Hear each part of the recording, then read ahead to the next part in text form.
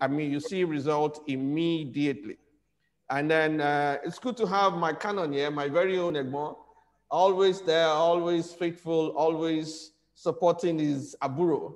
Thank you so much, sir, for this. I'm sure looking forward to September that I'll have time to meet you. Yeah, interestingly, meet you one-on-one, physically for the first time. Wow, September. That September must happen. By all means, it must happen. So thank you so much, sir, for this support, and really, really appreciate it. Good.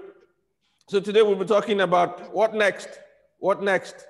You know, we've always had people tell us over and over and over again that, look, you don't give up, stay there, don't give up, don't stay there. Many people's destiny has been crushed because they were told to stay there when they are supposed to have moved on. So we need to know when to stay and when to move. When to stay, when not to move. That's why the topic tonight is a very, very interesting topic. What next? Is it expansion? Is it doubling down or exit? Do I need to get out? Do I need to, in other words, I'm sure probably Samson David is going to give us plan B and plan C or plan up to F even if possible, the way the whole thing is going. So you must have your plan A, plan B, plan C, and then you must know. I don't know. I don't want to preempt him, but you know Samson has a way of getting to the bottom of all this. So again, just like Emmanuel has welcomed us, we are, this is the Niyi Adesanya Keeping Your Business in Business webinar. We have this every Saturday, 7 p.m. And then we'll bring in luminaries, visionaries, intelligent people, fantastic people to come in. And once they come in, they take us through their own thoughts and their own mindset so that we can learn and prepare for what is happening. And then, you know, one good thing about the Niyi Adesanya program, whether webinar, whether Keeping Your Business in Business, that it has helped a whole lot of people to get their bearings right. It has helped us to be able to chart a course for ourselves, even in the midst of pandemic. In the midst of pandemic, we've been able to get a whole lot of things done.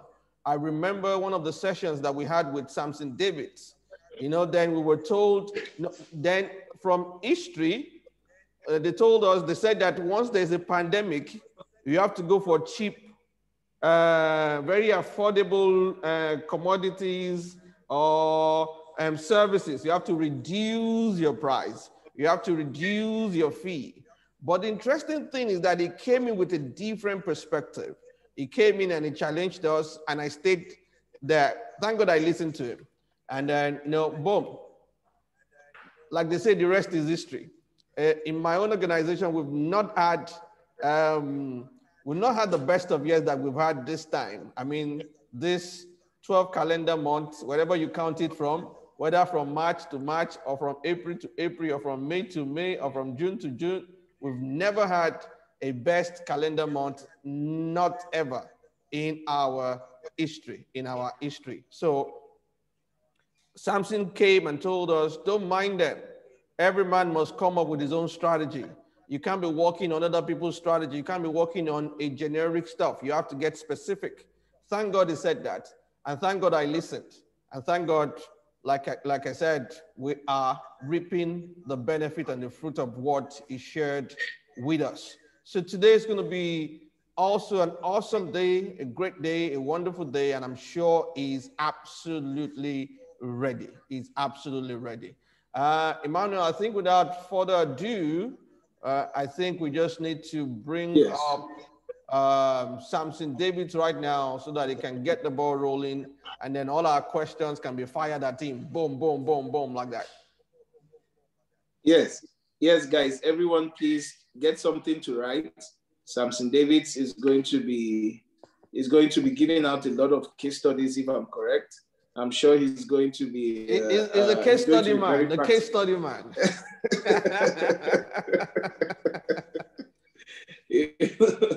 So just get something to write so that you can interpolate or whatever it is, correlate those case studies and come up with a strategic step forward. So please, guys, let's put our hands together.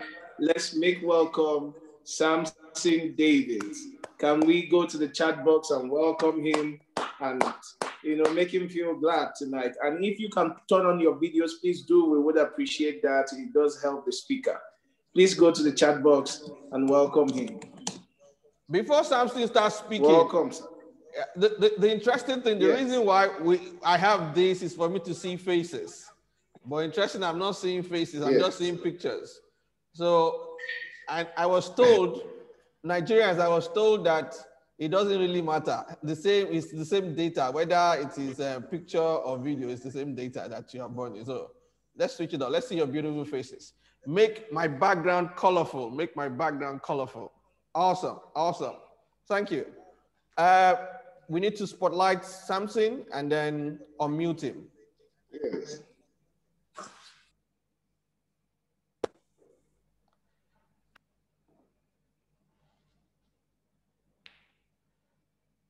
You want to unmute him? Or Samson will unmute himself?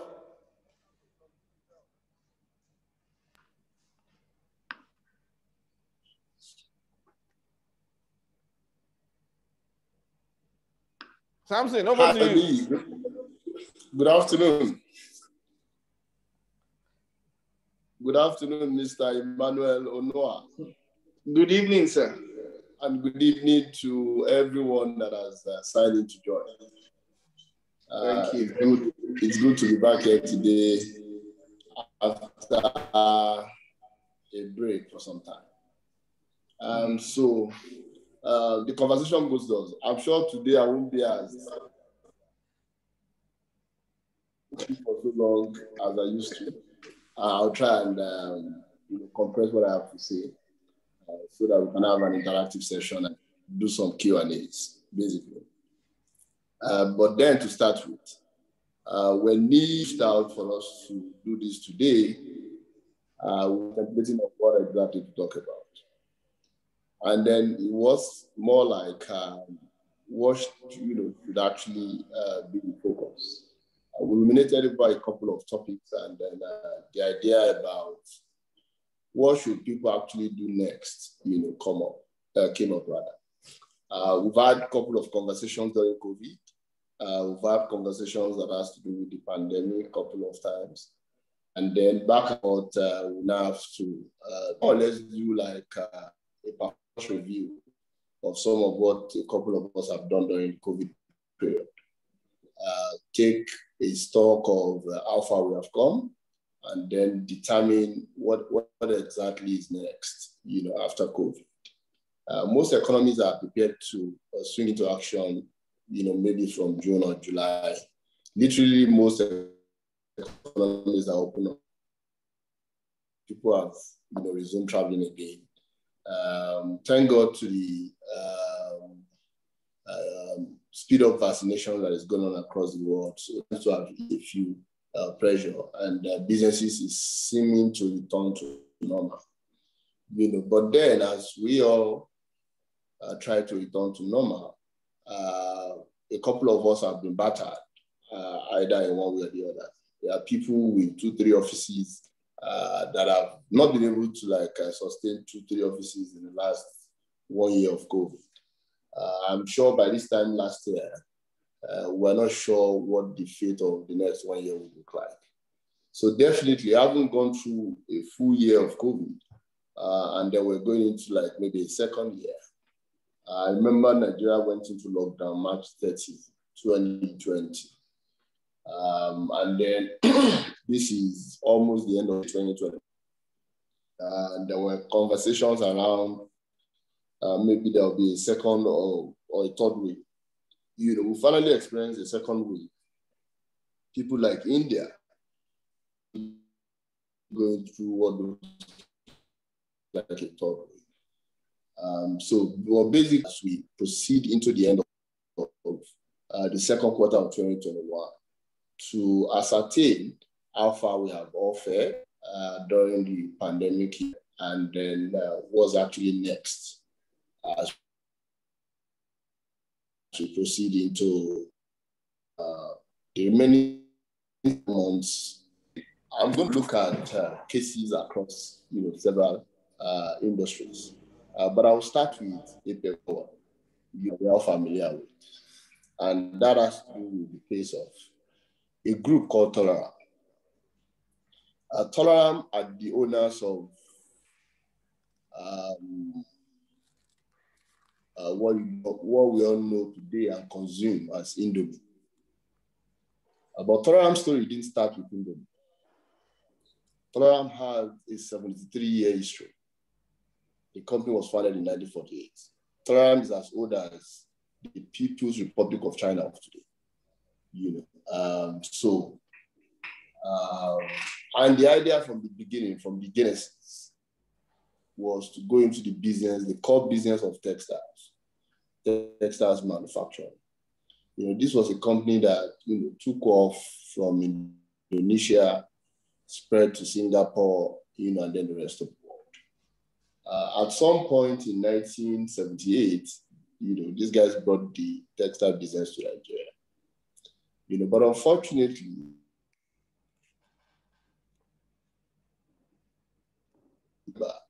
for those that are familiar with Lagos, there used to be a Aswani every Tuesday, somewhere in Solo. Those were the people.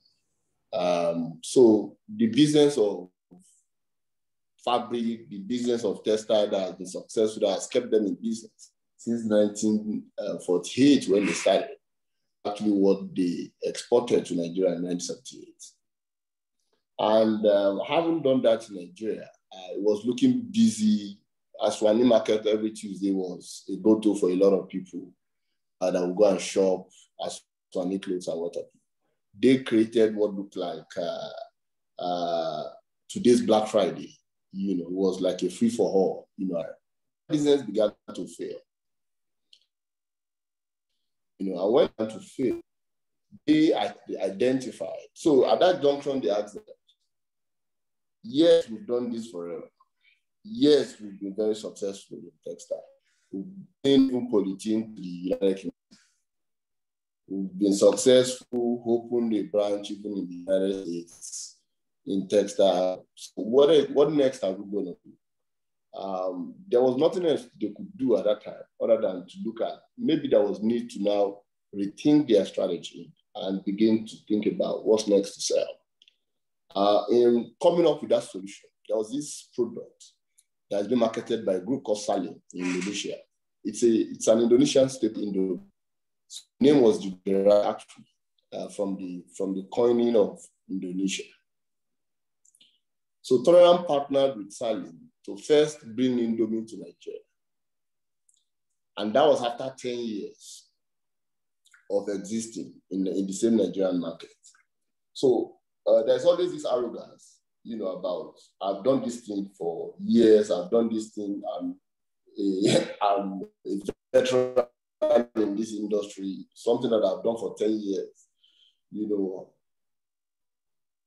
I should be successful at it. I shouldn't. What more? How best can I do it? But it was clear to Tolaram at that point in time that business was not sustainable and that model was not going to sustain their brand.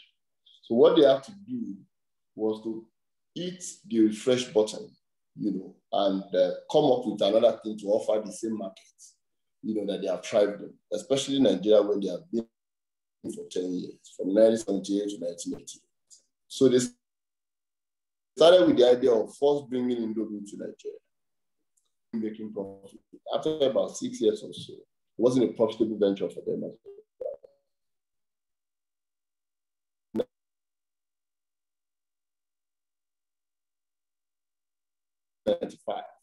They just produced the same product,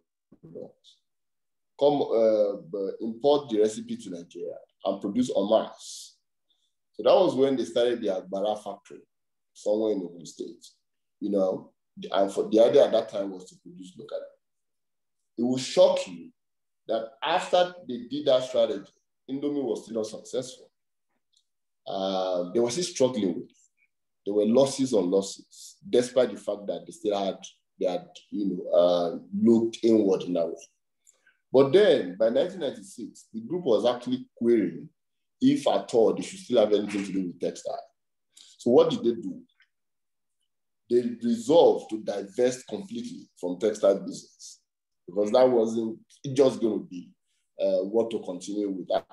I haven't started that as far back as 1948.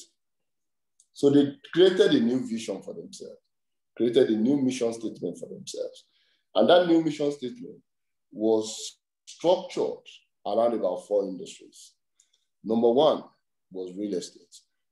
But in the area of real estate, we're going to book residential by building of condominiums. So they started with the introduction of condominiums. And then they said, okay, they're also going to venture into consumer goods. So after consumer goods, they also considered the idea of energy, the idea of infrastructure financing, and the idea of digital services. So if you look at the new business idea these guys have come up with, it completely has nothing to do with their past. It completely has to do with nothing they are supposed to have been masters of. So to a large extent, these guys built a new vision on Indomie. So it was something that looked like, how are we going to be successful at this? Because there was actually 2 groups of people that came up with this idea of, should we have the textile business? Or should we look how we can innovate ourselves in textile business? Or this Indomie school of thought that you guys are saying we should export to Nigeria and the rest of other countries. How profitable is it going to be in the long run? But they took a big bet on Indomie. As a matter of fact, I've interviewed the Group CEO Africa on 3 different occasions, which are published in my magazine, where he shared their vision. He shared his pains, his stories, what they went through in venturing from textile to Indomie of today that we all seem to enjoy. Now, because of their first mover advantage in that industry, and as of 2015, Indomie was already about $1 billion industry in Nigeria already at that time. These guys already control about 70% of the industry. When our big boy, Aliko Dangote, ventured into that industry with Dangote Noodles, they acquired Dangote Noodles sharply. They didn't waste time. They went to him, negotiated with him. We'd like to buy you outside. We don't like you to be our competitor, sir. And then they matched that wing of their business to their own Indomie structure. Now, by 2015, these guys sat down again. Even before 2015, by the beginning of the new century, in the early 2000s, the Tolerant Group had sat down to ask themselves, what are we doing in the new millennium? As you and I were shouting, Y2K, Happy New Millennium, or whatever, these guys came up with an idea. And what are we going to offer in this new millennium as we progress? And in that space and that spirit, these guys went ahead and created a completely new vision towards the new millennium. And the idea at that time was, okay, we are getting to be successful in Nigeria. We're getting to be successful in other parts of the world. How do we consolidate on what we have achieved? So on January 15 or thereabouts, in 2015, the management of Tolerant needed to decide. We now appear to be successful in Nigeria. With this success that we have achieved, should we actually consider, so they divided themselves into 2 groups again. Group 1 was supposed to decide whether they should expand to other African countries, namely 5 countries, which are Egypt, Ivory Coast, Ethiopia, Cote d'Ivoire, and Kenya. Another group was of the opinion that, well, we have been successful in Nigeria, but we have not actually covered, a larger part of Nigeria. Is it possible we double down on Nigeria rather than the idea of us capitalizing on whatever we have done in Nigeria? So that group, one group advocated to stay in Nigeria and double down on Nigeria. Another group advocated that Tolerant should actually expand to other 5 African countries, and also capture the success story. Now, from 1948 to 2015, all Tolerant have done is simple. They identify a product that is successful in Indonesia, for an example, and export it to the US and Nigeria and the UK. Go to places like Estonia. Now in Nigeria, they're asking themselves, Indomie has been successful in Nigeria as far back as 2015. What next should we do? Should we expand to the rest of Nigeria? Maybe we're only strong in the southwest, or maybe we're only strong in the southern part of Nigeria. Is it possible we expand to the northern part? Or is it possible we just leave Nigeria and go and capitalize on other African markets? Maybe we should focus on some other African countries, that might have the same population like Nigeria. But and that was one of the reasons why a country like Ethiopia came into the equation at that time. But there was this chief marketing officer for Toleran. His name is Power. Power is actually a friend. Power was of the opinion that there is still more to be done in Nigeria. That it is not yet time to exit or diversify their interest into other parts of Nigeria, into other parts of Africa. That yes, they may look at a few that they could venture into or that they could penetrate, but I believe there was still much to be done, including some of the issues they were having. And what were those issues? At that time, Toleran had not done their backward integration. Toleran relied on a couple of Nigerian other businesses, to drive home, let's say, delivery, for an example. They still believed on a network of vendors, a network of retailers to sell their products. At that time, they still believed in there were a lot of services that were outsourced that had nothing to do with the creation of Toleran. So what did these guys do? They sat down with themselves and said, we are having issues with even satisfying the growing demand of our product. Is it possible we tidy that up before we begin to think about expansion? So what did they do? After those guys built 500 retail shops to distribute Indomie, 500,000 retail shops to distribute Indomie of their own. They had to set up a distribution company for that purpose by directly investing in trucks of their own in the first place. One of that model was the fact that these guys came up with the fact that they can't continue to rely on Nigerian suppliers, distributors that they want, and say, Oga, you have not delivered to so. And the guy will tell them, my truck spoiled, this thing spoiled. Sorry, maybe tomorrow I will meet up. What they had to do was to directly invest in that themselves and possibly see if that will ramp up sales. And I would shock me, that between that time and now, those guys have crossed into the region of about $2 billion in terms of revenue. Now, they didn't stop there. Rather than expand physically into other countries, of course, they eventually went into a country like Egypt. They were also in Cote d'Ivoire at some point. The Cote d'Ivoire internal political crisis exited there, and then it went back again. But then it's almost obvious to almost everybody right now that to do $1 billion business in Africa, you have to operate only for about 3 countries. If not, the rest is just a joke. You either operate from Nigeria, operate from South Africa, or operate from Egypt. In the rest of those other countries, you might really not get the scale, even if you have a very favorable environment, like people would say, or you have a very enabling environment, like people would say. In the question I usually ask people most times is, what is the valuation of some of these countries when they mention them? Because again, a lot of our people are really not that familiar with the valuation of some of these countries. And that would also give me a lead into the recent ranking that we did.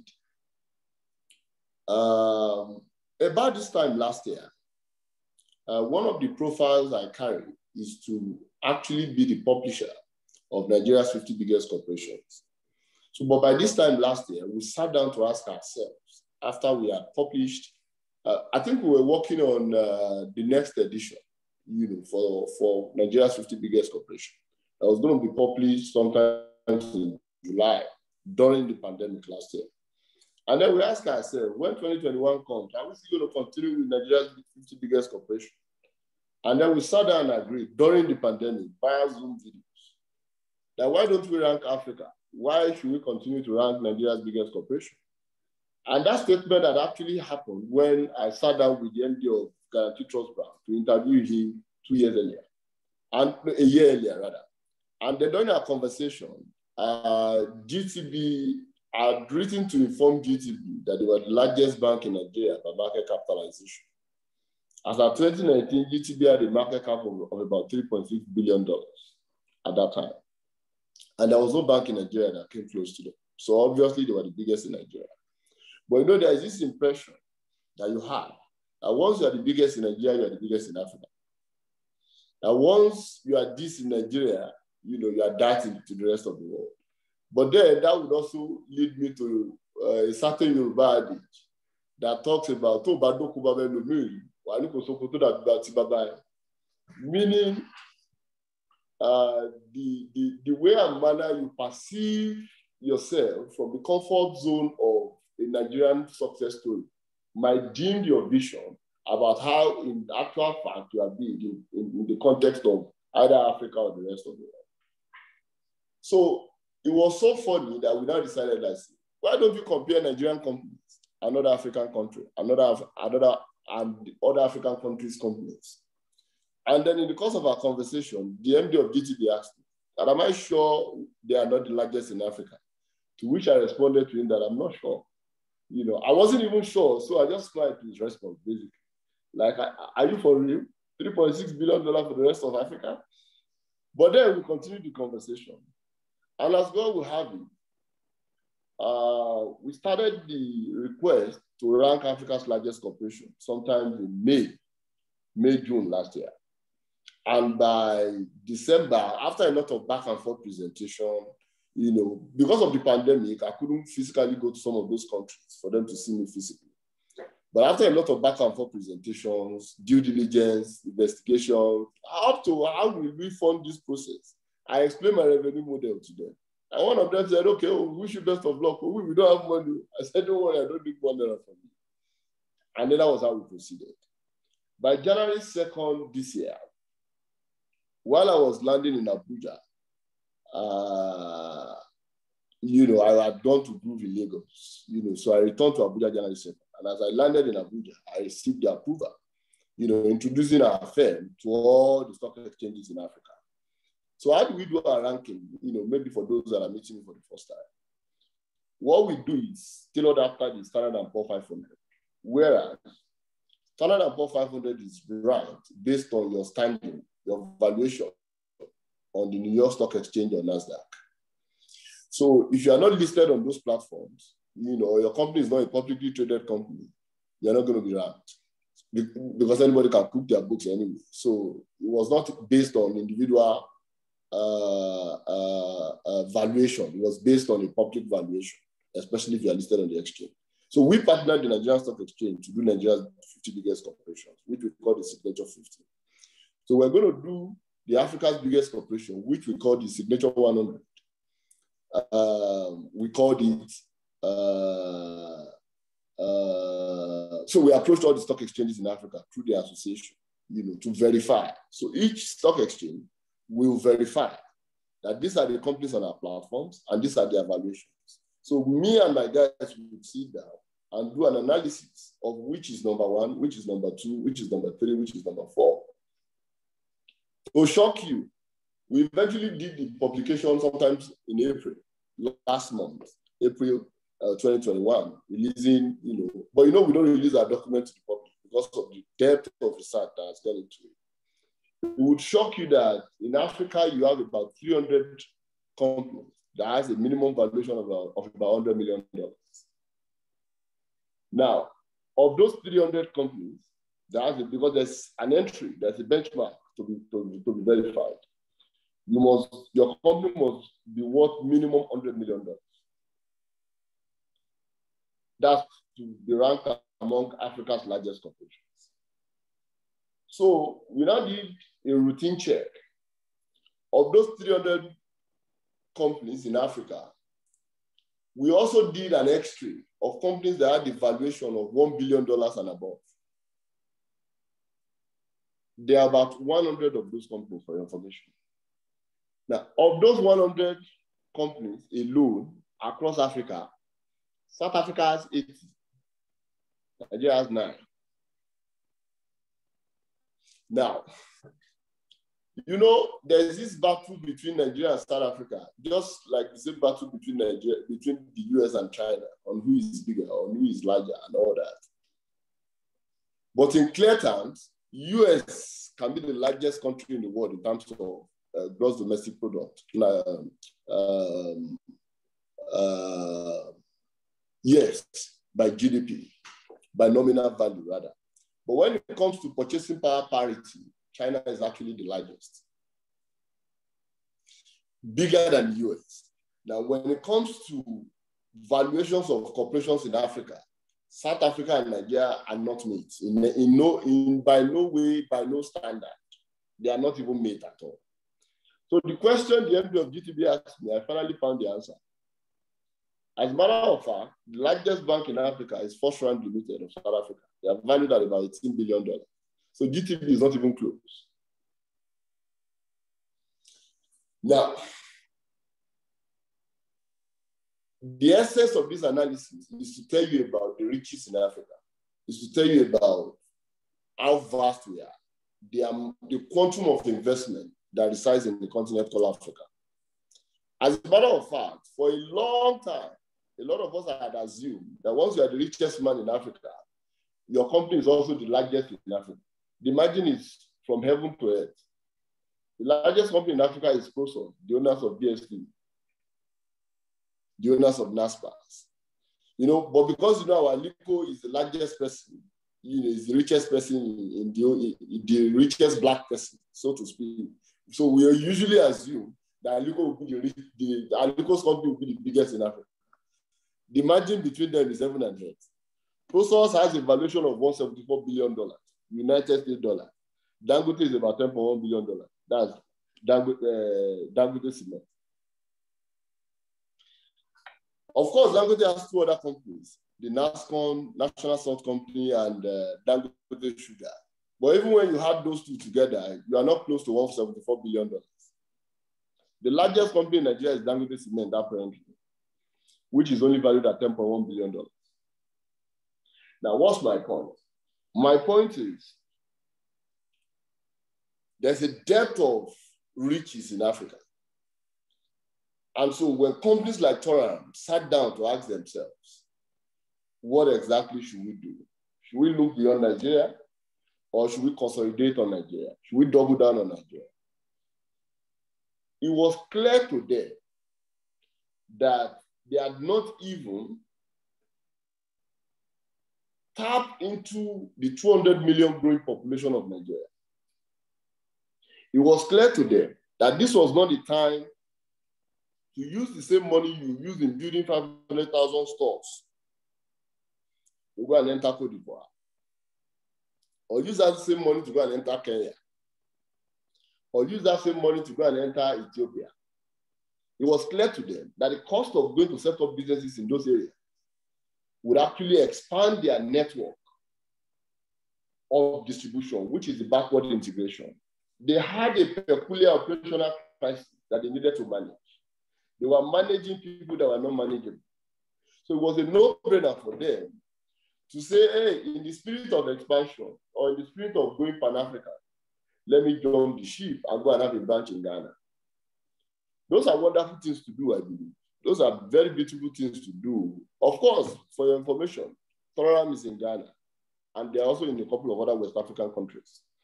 But I must tell you that they actually looked at their internal issues and actually doubled down first on capturing the opportunities right at the tip of their finger.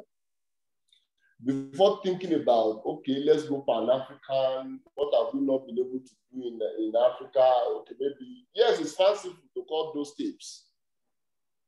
But at the same time, I would also encourage that as you look at, one size doesn't fit all for every business. As you look at what you're supposed to do, you should also look at it in this form. One of what Toram did was this. Beyond the physical expansion that they had contemplated in 2015, they also did some business expansion. And what were those business expansion? Number one, they sat down and realized that after their partnership with the Salim Group, the owners of Indomie in Indonesia, to bring the same Indomie to Nigeria, why don't they expand their product offering beyond Indomie? And you know what they did? They signed an agreement with the Arla Group of Denmark to bring to Nigeria Dano milk. They didn't stop there. They went to the US. They signed a partnership with Kellogg's to bring their cereal product to Nigeria. In short, Tolaram has now gone beyond partnering Salim, partnering this or partnering that. Tolaram has gone into even groundnut oil. They are the owners of Power Oil. So largely, what they did was to look at the ecosystem of consumer goods and ask themselves, what have they not introduced? But there's also a caveat in your expansion of product line. And the caveat are this. Companies like Coca-Cola, for an example, got carried away with the market size that was being controlled by energy drink. And they introduced a Coca-Cola energy drink, not long ago. About 2 weeks ago, or about 1 month, they discontinued that product line.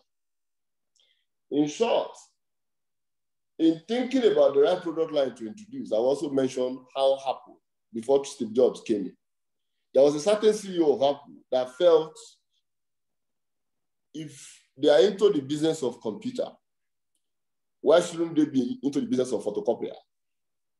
If they are into the business of photocopier, why shouldn't they go into the business of toner? In short, at some point, he was contemplating whether they should go into clothing line, that Apple should launch a clothing line. So you can imagine how crazy some ideas can run up to you as a CEO, and then you ask yourself, like, we can actually do this. It's a product line. It's connected to us. It has something to do with us. But not until September 1997. This is a case study we have shared before. When people like Steve Jobs came in, I said maybe the problem Apple has was because there was computer in the name of the company. Apple used to be Apple Computers.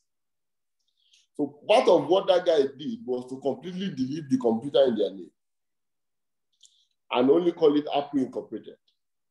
And that was how he sat down, faced out a lot of competition that they didn't even need in the first place, like toner, like copier, and other kind of lines other CEOs had ventured into. And the guy began to rethink the idea of what exactly they are supposed to do, the kind of businesses they're supposed to do. So when you look at the idea of what's next, when you look at the business of what's next, when you look at your business and you ask yourself, what's next should you do?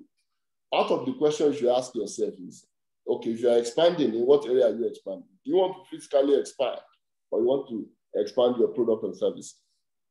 The mistake most people make is expansion to them. Oftentimes it's branching. Oh, we're in Lagos. It's time to go to Abuja. And then you come to Abuja, you come to Wuse, you ask for your rent, or you want to acquire a property, they give you a bill of maybe 10, 15 million there. Before you say Jack Robinson, you're thinking maybe about 40 million or 30 million or thereabout. Just trying to physically have an office in Abuja. Whereas just in Lagos, it's possible you'll only be able to cover the mainland. You not explore the island, or you not explore some other opportunities right at the tip of your finger. But in your head, we should be in Abuja, we should be in Port Harcourt, we should be in Owerri, we should be here, we should be there. So part of what I also want us to think about is some of the strategies deployed by Tolaram. One of which was, we should not just expand our product, we should not just expand our physical presence as a company. We should also expand our product line. Beyond selling Indomie, if we have moved from selling clothes every Tuesday in the Swami market to Indomie, and we have been successful from 1988 for 33 years to now, what else can we sell? So they decided to, bring in Dano milk. They decided to venture into the partnership with Kellogg's to bring in cereal. There was a time the chairman CEO of PepsiCo, Indra Nooyi, said PepsiCo does not have a product before 12 a.m. for people to buy, before 12 noon rather, for people to buy. There is it possible for PepsiCo to acquire a product such that PepsiCo can start making money before 12 noon every day? Not many people would settle to have a chill bottle of Pepsi before 12 noon in the afternoon. Not many people will. And for that reason, they acquire Gatorade, which is an healthy product. So you might want to ask yourself, because if the definition of expansion in your head talks about a physical presence in a certain country or in a certain place or in a certain state, how about other forms of expansion? If all you have offered me all your life is Indomie, who told you I'm contented with picnic and cowbell for the rest of my life? Who told you I won't be interested in Dano milk if they offer me a better product? Who told you I'm not having issues or constipation when I take other products? So we might need to broaden our definition of expansion. When I talk about doubling down, we are easily moved and excited about a new life we are not familiar with, or we are not aware of, or we have not been properly trained for. You know, it's quite easy to look at Nii and say, Nii, there's something that is making waves now, and I need you to also join me to, you know, to invest in this market. Look at what I have done. You can do the same. You know, you can make this money, you can make this money, you can make that money. I failed to put Nii in context. How has Nii been making money? How has Nii made money for the last 5 years? How has Nii made money in the last 10 years? What can Nii do going forward? I have sold my vision that is not Nii's vision to Nii. And Nii would likely get trapped along the line because Nii is not me. We don't share the same DNA. But at some point, I've given Nii the impression that don't worry, I will guide you. I won't guide Nii forever. Neither will I be available to guide Nii forever.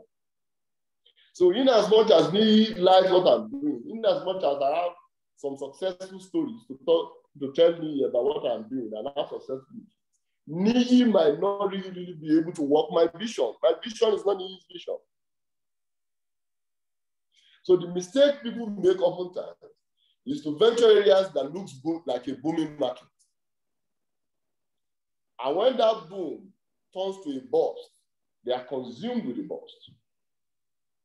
Because there was really no critical analysis.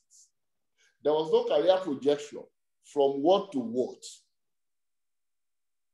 So my point is,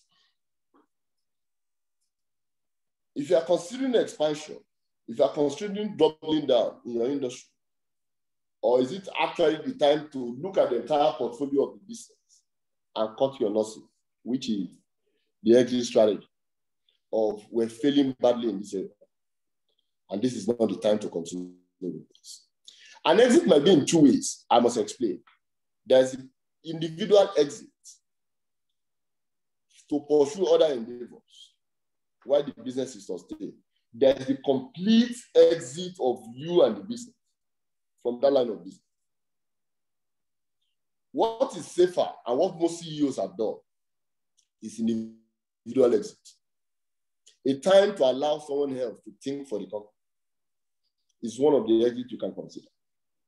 It is possible you are the owner manager and you are actually spent. And I'll give you a few examples.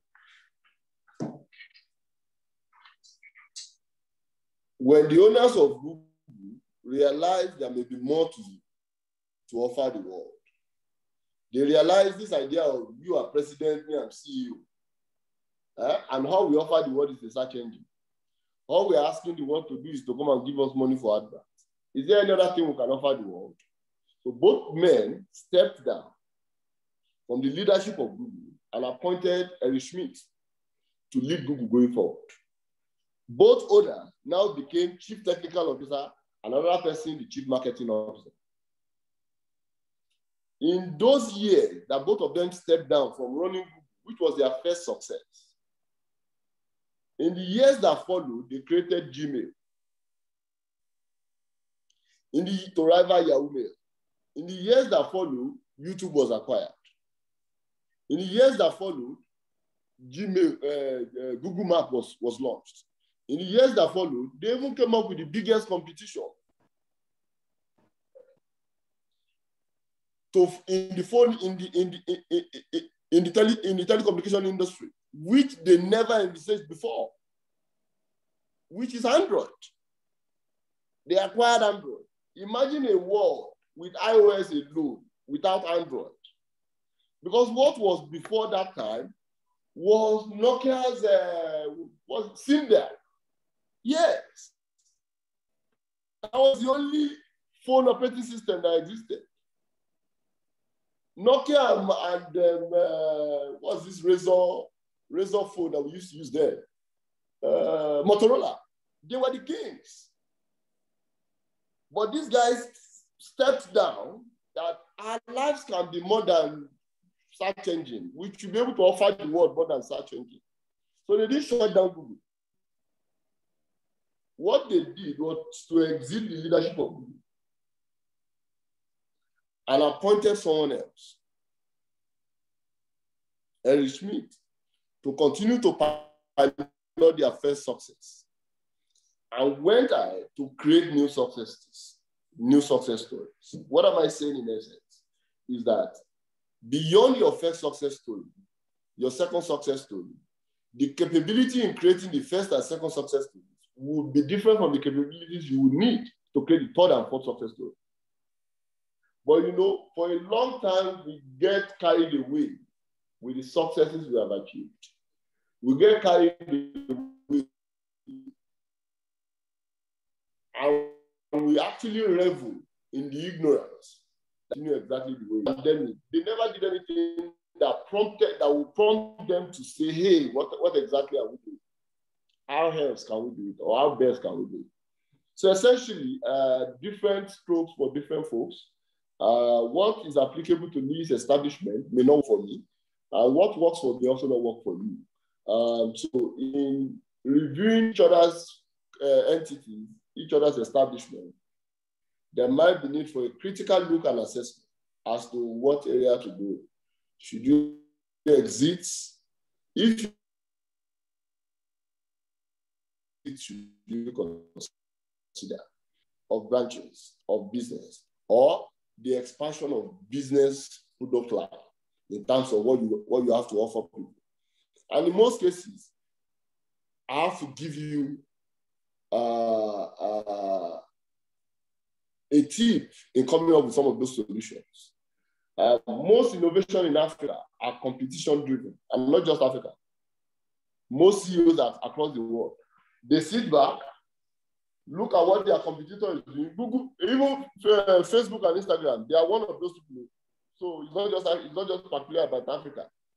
They sit back, look at what the other competitor will do, and then do the same. And I'll give you examples. An example was when Snap came up. And these guys tried to acquire Snap, but that failed woefully. Facebook tried to acquire Snap, and that failed woefully. When that strategy failed, they created Instagram story. Yes, that you can create the story on your platform. So the story that they would have acquired from Snap, because the idea for Snap was that the chat will delete and will not be permanent, or the story or whatever Snap you make will not be permanent on your page. The solution they have to offer, whatever you post on their platform stays there except you delete it. So they said, oh, so since these guys are coming up with a solution that would disappear in 24 hours or thereabout, okay, we're going to create story. When that failed, TikTok came. When they realized that TikTok would not be acquired, they created Instagram Reel. So what the Facebook current strategy is competitor driven. So in fact, Facebook is no longer leading from the front. And these are the guys that own Facebook, Instagram, and WhatsApp. So your story can be like Facebook, where you only sit back and wait for where your competitor is going, and then you just pick your head. I gave a little analysis of when I used to live in Lagos, and there is traffic on the Ikorodu Road or in Yaba or somewhere, and we decide to follow somebody that decides to branch somewhere, and everybody follows that guy, thinking there's a shortcut that will bring us out in front of Unilag, or that you come and go out in front of Fagili. There was one occasion I ended in front of somebody's gate, thinking that he was navigating his way to come out at the express. Bro, I ended up in front of his gate. By the time they opened the gate for you, I said, oh, sorry. I thought you were trying to get to the main road. So that idea of looking at what others are doing, and simply replicating the same. I can go on and on. There are several cases I can cite here. And then at the end of the day, there's a telephone company in Spain called Telefonica. When WhatsApp came, Telefonica felt they were dead. So you know what they did? They said, okay, we can't tell you people. So they went to set up a small unit. Develop whatever WhatsApp is doing. Because WhatsApp, they saw how WhatsApp was triangulating BBM, BlackBerry. So they felt, okay, all they do is, this is a chatting platform. Let us also create our own. But there was a problem, which was the same problem I encountered when I joined the board of Nike in Abuja. When you create a team of young people, or when you create a team of innovators and you give them a very beautiful name, and you seclude them from the system, whereby the system is operating on its own, and then that new unit is your baby. They will be the one to drive the changes, the future. Okay? Whatever those units operate or innovate, the day or moment any of those people leave that organization, they will crumble everything they have done. The system will crumble everything they have done. Some of what I innovated, except the ones that are generating money, none has been sustained today. None. None. And I can give you examples. One of the ones that has been sustained today, because they know that one is money making. So people won't just wake up and crash something that is working. We used to look for nieces, friends, families that want to do third party and insurance. That was how we were marketing it. Insurance is one of the most difficult products to sell now. So the way to market it, the way we were taught, was that go to your church, go to your friends, go to your pastor. These are people that ask us. Market them to support you. They should support your business. They should support what you are doing. Sometimes they will even issue you warning letter that if you don't produce a certain amount before end of so, they will sack you. So you now go and show that letter to your church members, to your friends, that please don't let them sack me or one thing. Little was achieved with those strategies. There was a lady that was given, I think, 1,000 accounts all before 90 days or so. And this lady earns about 800K. This was in one of these banks some years ago. When the lady, in short, behind at her back seat, inside her official car, she has the account opening forms for her bank inside that back seat. All they told her was, give us 1,000 accounts in 90 days' time. If you can't give us 1,000 accounts, we'll sack you. So what this lady did was, Samson, so that I can attend every management meeting and tell them that I have done something, I have the forms in my book. They said minimum opening balance of 5,000 naira. Samson, please just sign this part. I'll go and put the 5,000 naira myself. So sometimes some of the results you are seeing are really not real results, because I can't even remember ever having that account today. So that was the same with third party. They used to motivate people to talk to their friends, talk to their pastors, look into their network, send broadcast. Send broadcast messages. Tell them this is what you are into. You can do it. You get? But when we got there, we realized we might not succeed with that.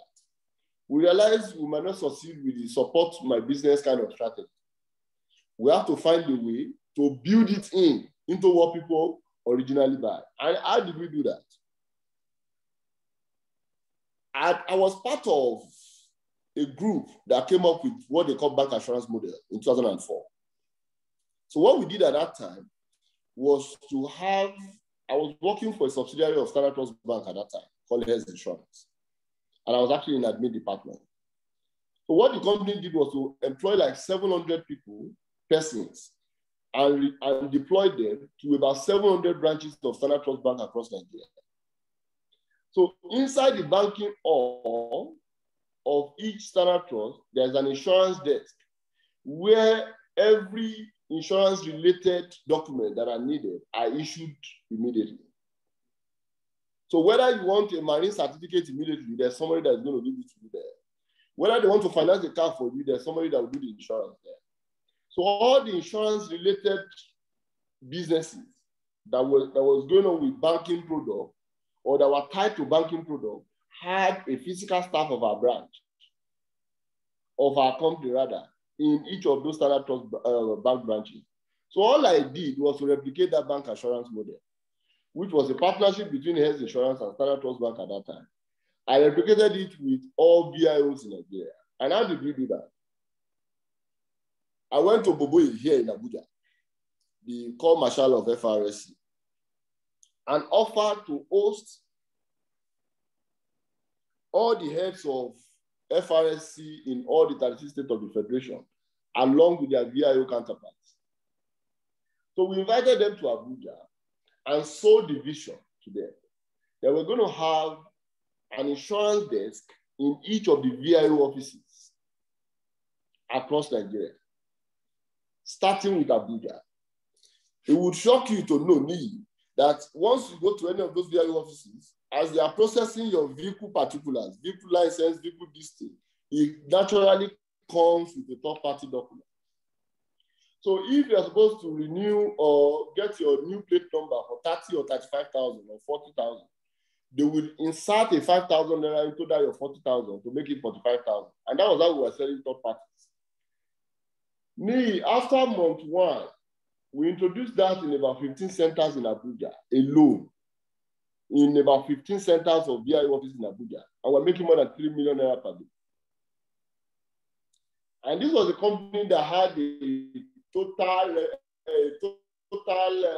monthly expenditure of, total salary at that time was no more than 40 million. From that VIO money, we could not just pay the diesel guy that supply us in the office every day. We were also able to pay salary. As they catch people from the express or from road, and they take you to their office, one of the, aside from the penalty they will ask you to pay, they will also take you to that place to go and get your original third party. While other insurance companies were doing video, TV commercial, advert on channels, some even went as far as CNN. We had our own offices, right at the VIO offices. And we're cleaning out without an advert on CNN or on Channels TV or any platform. So when a CEO looks at or sits down every 10 p.m. to watch Channels TV and sees the advert of his competitors, and he calls his head of communication, why are we not on Channels? Where is our own advert? Why are they playing the advert? Why is our own advert not the okay, you are not thinking? So let me stop there because your money has expired. Thank you.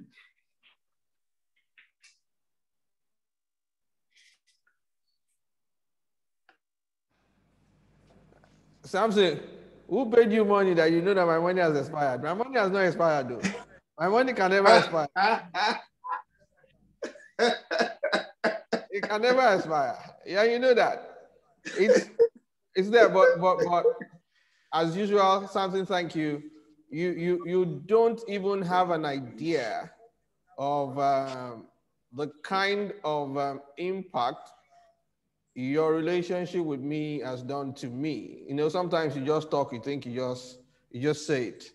I think you are somebody that once I listen to, there's just something that wakes up.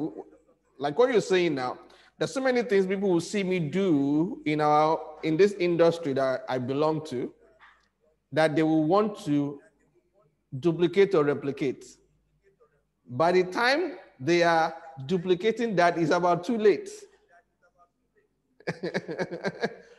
Look, I have a program coming up on the 11th and 12th of June. Before I threw the program out, it's a very high ticket program. Before the program went out, I already have 5 people, participants, that I've marketed to underneath, and then they have given me their award. Some of them are paid. As I'm talking now, I have over 8 people in that class. And then very soon you may be seeing some, should I say it here? Okay, this is it now. You may be seeing some things being thrown out in the city of Lagos. And people will be thinking, I am looking for participants. Not knowing that I've already had the number of participants that I need or that is needed to cover my cost. You understand? So, and again, some of the things that you said in time past was that, which really helped. This same program that I'm talking about, this same product that I'm talking about, it's, okay, I can say it here. It's a $4,000 program, like a $2 million program. And it's on speaking, public speaking. Public speaking that people will tell you, who wants to go and listen to public speaking? Who wants to go and listen to public speaking? But from my conversations, from people that are in the premium market, I realized that it was a gap. So, bam, we created a product, we threw it in the market, and boom, people started paying for it. And it was the same product that, you know, some of my guys in the office were telling that we should go social media, we should do Zoom, we should do all those things and start marketing 5 days, 10 days, let them pay 50,000, let them pay 100,000 or 200,000 to attend or to do this or to do that. Why they were planning that? The small ticket stuff, I just look at what they were planning. Kini, this is soup. This is serious soup. I just, okay, you guys continue what you're doing. I took that and I went, and boom. The rest was, like they say, the rest is history. And Samson, you won't believe just that program, the spiral effect of that program, although it's not out yet, it's still in my head, it's still in my mind, but you know, when it comes to strategy, you can see the path. You know, this is where to tread. And especially when you have enough resources that has covered your base, you know, you can start flexing muscles. Okay, I'm coming to Abuja, I want to block the street in Abuja. I'm coming to London, I want to block this in London and everything, because you have already a base, resources, human resources already. You can't imagine what that spiral effect will be. Just watch out. All of us should just watch out. Something big is going to happen in Lagos, in Nigeria. I mean, when it comes to the Nii Adesanya brand, it's going to be. And thanks to Samson, thanks to my friendship with Samson, thanks to the fact that once in a while, you know, myself and Samson, we can stay on the phone for 2 hours. He likes talking to me because he knows that I listen. He just talks, and I mean, we can talk for 2 hours. And look at what you did today. Individual exit, organizational exit. Sometimes it's the CEO that's supposed to leave because you're a lead already to the people. So just leave, step aside, and let the other people come in. Is it the organization we're supposed to exit?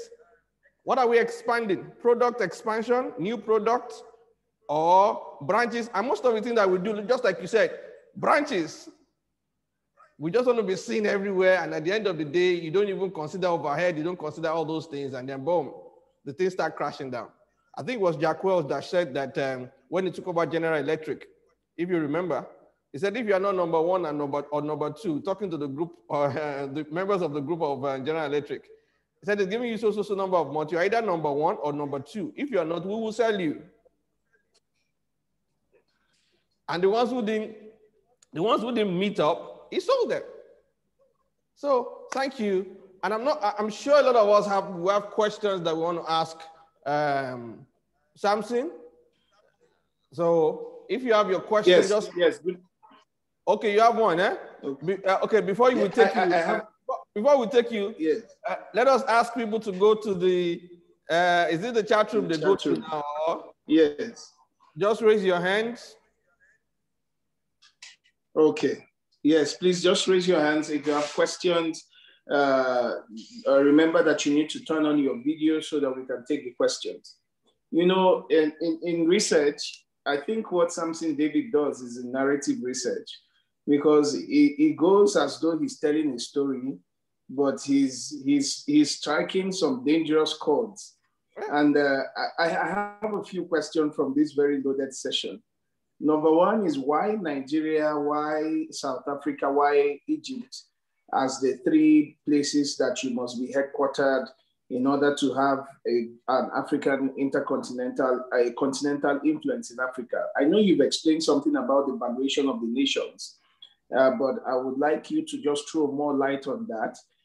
I don't know if I have 3 questions. Can I just throw them out so that? Let's address them as you fire them.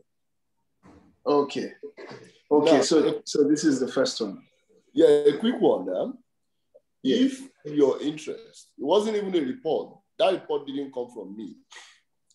McKinsey came up with the conclusion that if we're going to do $1 billion in Africa, $1 billion business in Africa, either in revenue or whatsoever, you can only have that scale conveniently in either Nigeria, Egypt, or South Africa. So it's about your focus. It's about the stage you are in your business. It's not necessarily for everybody. Like I said, when we look at companies with valuation of $1 billion and above, South Africa has 80. Nigeria only has 9. We don't even have up to 10. If we say CEOs that are in charge of companies with valuation of $1 billion and above, they are not up to 10 in Nigeria. Yes, I can count everybody for you. So it's about what stage are you in your business. If your business is still within the 100 million naira yardstick, 500 million naira yardstick, please, I'm not sure that advice is for you. But if you're already looking in the region of $1 billion revenue stream, in short, let me share something with you. Under McKinsey's report, they said they conducted a survey across Europe to ask people how many companies do they think have a revenue of $1 billion and above in Africa. Now, this time revenue, not valuation. It will shock you that most Europeans, a lot of them called numbers like 10, 5, 20, 30, 20. I'm telling you. McKinsey said when they did their proper research into companies that operate in Africa and the ones with revenue in excess of $1 billion, they were more than 400. Yes, $1 billion United States dollars, not any other dollar. So my point is, if you're looking at scale in terms of growth, in terms of expansion, and you're looking at that kind of target, those are the kind of countries for you. That's what I meant. Okay. How do you classify companies? Our church is also companies. Emmanuel, why not let us do it this way? Before we take your second question, let us go to Tunji, and then we'll come back to you so that there's a hand raised already. Tunji, yes. Please, let's have your video on, and then once they can track your video, they would spotlight you and they will switch on your mic, please. Tunji Adeni, I just hope this is not the person I'm thinking of. Can you unmute him, please? Okay. I'll need the guys at the back end. I don't have that authority. Okay. Hello? Hello? Yes, Tunji. Yes. Am I on? Yes, you are. Okay. Thank you very much. Yes. Before I say anything, I just want to appreciate the speaker of today. You have really done justice to the subject matter. But there is this issue I really want to talk about when you talk about the CEO exiting so that other person can take over. In the Nigerian context, do you see the possibility of that, whereby the CEO who owns the organization, we want to exit so that the company can grow? How is that possible in our home context, Nigeria? Hello? Thank you, Mr. Tunji, for the good words. And sorry. So my reaction to that is this. There is no Nigerian context anywhere. It's about your personal goal and how to grow. If as a CEO, you are not bothered about what's next for your company, because you could actually be the problem. Or you could as well have reached your in terms of what you could do for that company. So it actually goes beyond the fact that whether somebody is going to manage the business the way you manage the business. One of the key things you need to have put in place is what you call structure. And the structure should have to be what checkmates people, such that financial decisions or human related decisions are actually not taken by one personality, but a collection of people. In some of my experience over the years, I've come to realize that before a dime is spent, can I go on? Okay, yes. Can you mute? Yes. Don't worry. Okay, good. Go on, Samson. Yeah, before some financial decisions are taken in some organizations, it may require like 3 or 4 persons to start, irrespective of whether you are the CEO. In short, for corporate governance issues, a CEO cannot approve for himself what will be expended by him. The ED finance or the head of finance cannot raise a payment that will be paid by him. He cannot initiate it. Okay, so let me give you some of my past experience.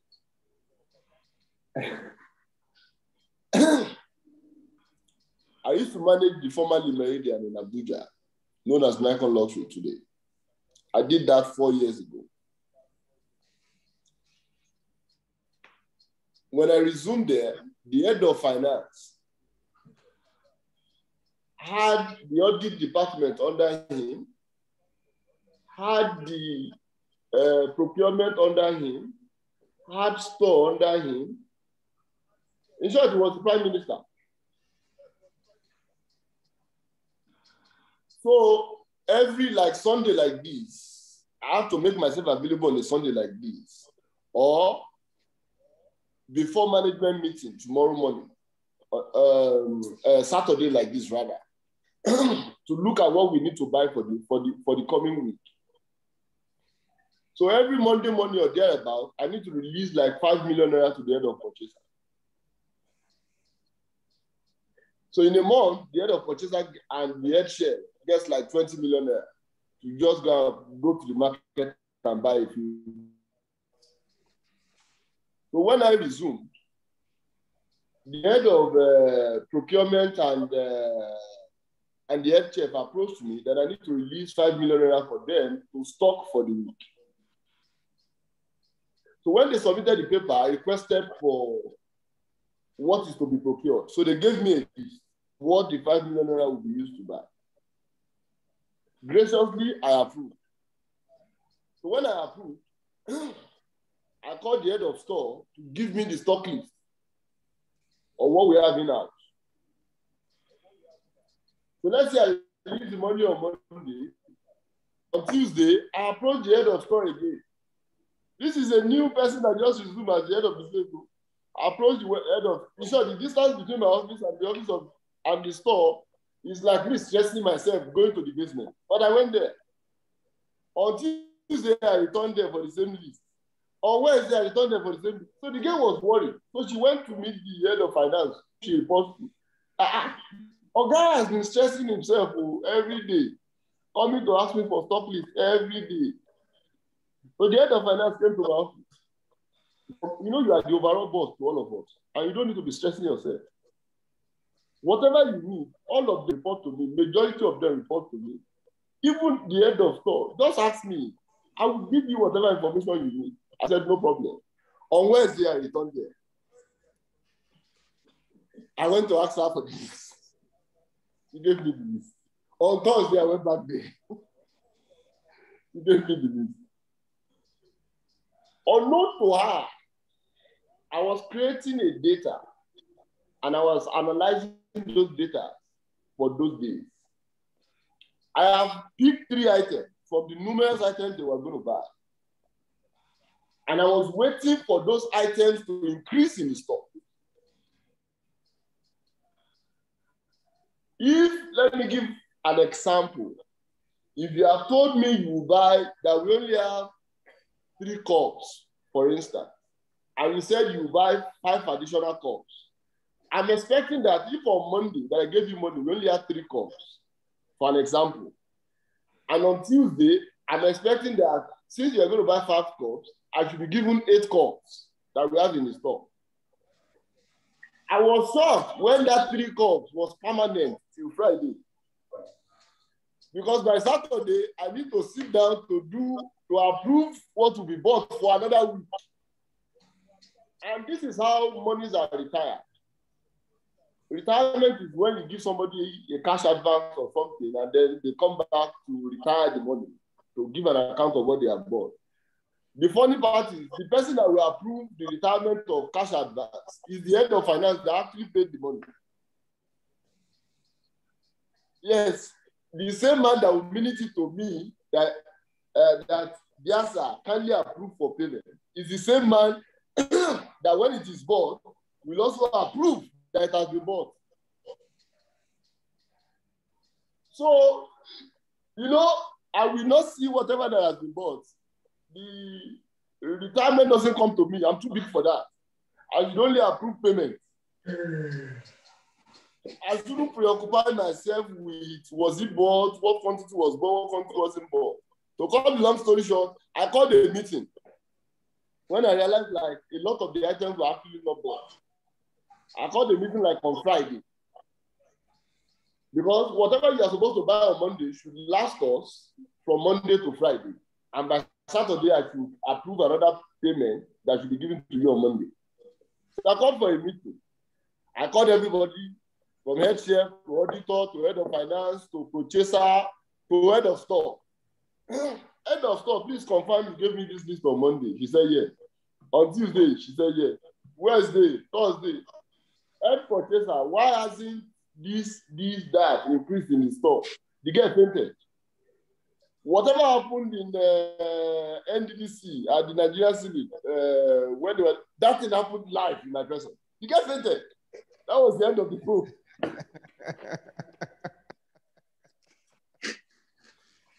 So,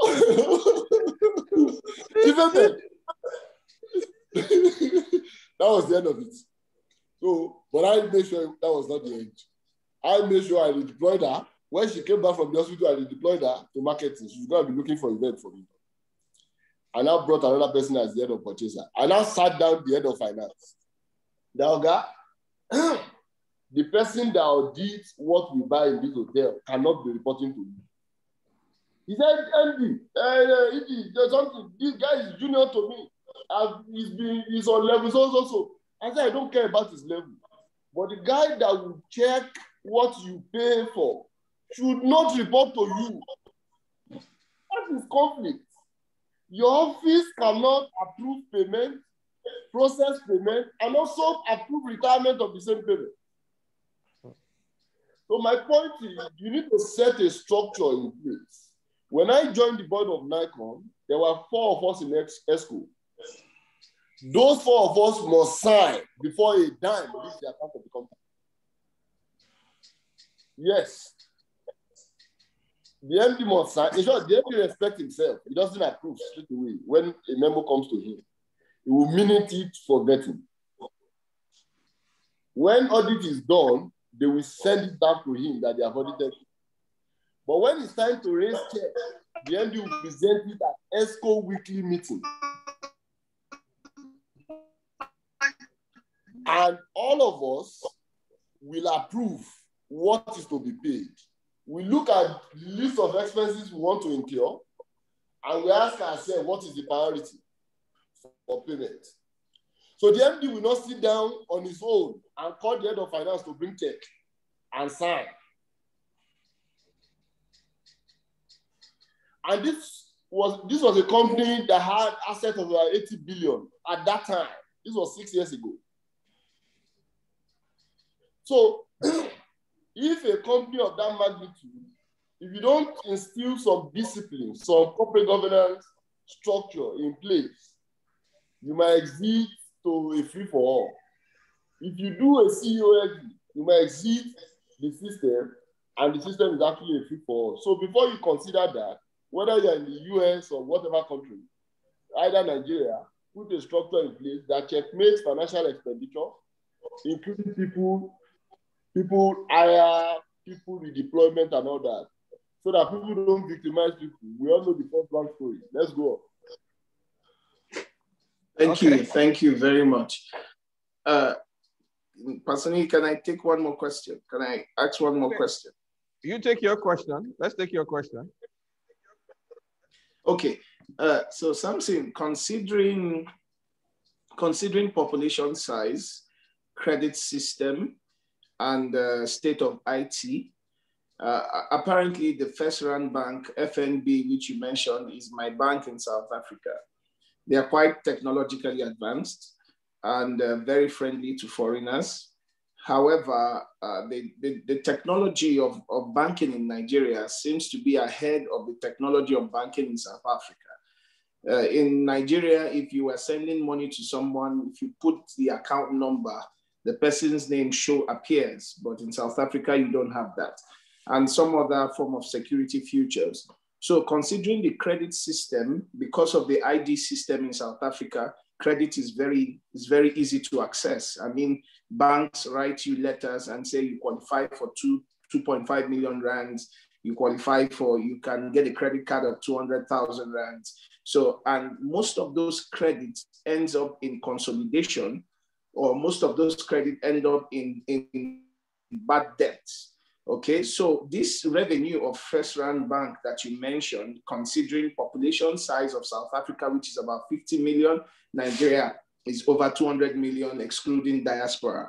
My question is, the FNB revenue, the FNB valuation that you mentioned, is it in revenue or in interest on loans which may not be recovered?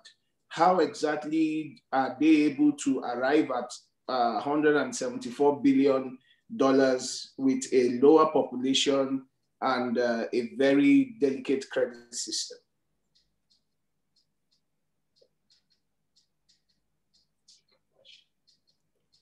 Now, you're not, unmute yourself. Sorry, you're still mute, sir.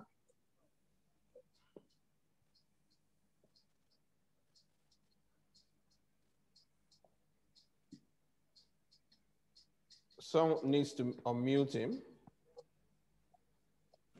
Yeah. Okay, you're good now. Okay, good. So can you hear me now? Yeah. Yes, we can hear you. Okay, so from what you have asked, there's a mix-up. First, I said the biggest company in Africa is Prosus. And Prosus has a valuation of $174 billion, not FirstRand. Okay. Now, the valuation is not the same as revenue. Okay. Now, the valuation of FirstRand is $18 billion. Okay. After 2021. The valuation of GTB due to devaluation is now around $2.5, $2.6 billion. Now, when you talk about, despite the difference in population size and all of that, there is also the the interest in the quality of population. Countries like Indonesia are beginning to query. Countries like Indonesia are one of the most populous countries in the world, but they are beginning to query, why they should just churn out a large number of citizens as the population of Indonesia. They are beginning to ask themselves, we need to churn out quality citizens that can compete with the Singaporeans, that can compete with the Malaysians. Because where they operate from in Asia, the rise of quality citizens is beginning to take a front burner. So Nigeria might have 200 million people. South Africa might have lesser, but what is the quality of population of both countries? But there are some figures. It also depends on the sector you operate from. You might be very innovative in Nigeria, and the innovation you have in Nigeria, it does not even exist in the same continent like South Africa, for an example. For a very long time, I've known about this company that does SMS alert for Nigerian banks. Possibly I'll remember the name, but there was a company that was in charge of that. So when I joined the group that invested in the first mobile money that was licensed by Central Bank, we understood what M-Pesa was doing in Kenya, through the Safaricom model. And we tried to replicate the same in Nigeria. But as efficient as mobile money is in Kenya, it's not the same efficiency we have in Nigeria. POS is more rooted in Nigeria than mobile money is rooted in Nigeria. I don't know if you get my point. Yes. So different economies as what works for them. So then if you look at the Nigerian market, the possibility of hitting a large in terms of either valuation or revenue is very high if you operate in Nigeria. And I'll give you a few examples. Today, MTN Nigeria is bigger than MTN South Africa, even though MTN South Africa owns MTN Nigeria. Now, one of the major reasons, there was a joke me mentioned when we started the conversation about plan C, plan B, plan whatever. I laugh when I see such videos. And basically, it's all about how deep, how knowledgeable you are about the Nigerian system. I've said that before on this platform, and I'm saying it again. I'm not sure there's anywhere in the world I can be paid the amount I make on publishing. I'm not sure there's anybody in the world that can pay me that money. I'm not sure this level of comfort I enjoy. I challenge the ED of a foreign media in Nigeria that if Belgium, where it comes from, present the same opportunity Nigeria presents to him, he won't be spending 10 years plus in Nigeria. I told him the access I have in Nigeria, if he has the same in Belgium, he won't be in Nigeria, he will be in Belgium. That I have access to my president, you have access to your prime minister. So we need to ask ourselves, we query ourselves, that okay, what am I doing in the same Nigeria we're talking about? So I think in basics, about you evaluating what you have to offer the 400 million population. Irrespective of wherever you operate from. You can be dwindling if COVID is or if you're offering a business that zero solve, you might begin to have issues. And it's possible you might, in that question of the guy that asked about stepping aside in the Nigerian context as CEO, aside from structure, we also need to pay attention to some of our best staff that provide the best advice on the table or put the best advice on the table. And I'll give you two examples. The guy that is poised to take over Amazon from Jeff Bezos, when Jeff Bezos retires in not too long time from now, is actually the one in charge of the most profitable business of Amazon. Well, a lot of people would like to copy what Amazon does by setting up some kind of an e-commerce platform to sell, goods and services or whatever in Nigeria. Amazon doesn't even make the money they make websites from their retail business. And I said that before on this platform. If Amazon makes $14 billion in the last financial year, for an example, 70% of that money comes from Amazon Web Services. And the guy that is taking over from Jeff Bezos is actually the one in charge of the web services. That's Amazon as an example. When Jack Ma decided to step down from Alibaba to go into other endeavors, the guy he handed over to is the one that was the brainchild of Alibaba single day transaction. The 1111 at the November 11 strategy. That's like Alibaba. That's Alibaba's single day, like a Black Friday day on Alibaba's transaction. And as at the last time, the last single day transaction exceeded revenue in excess of $50 billion. Gross revenue, not net. My point is, guy that innovated that idea in carrying or replicating Amazon Cyber Monday, or what we all know as Black Friday, is the one that was nominated to take over the entire structure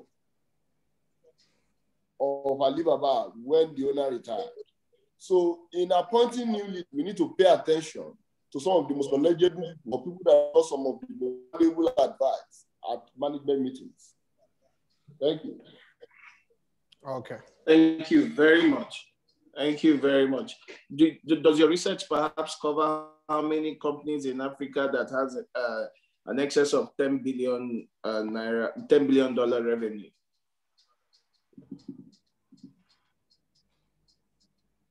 You're on mute.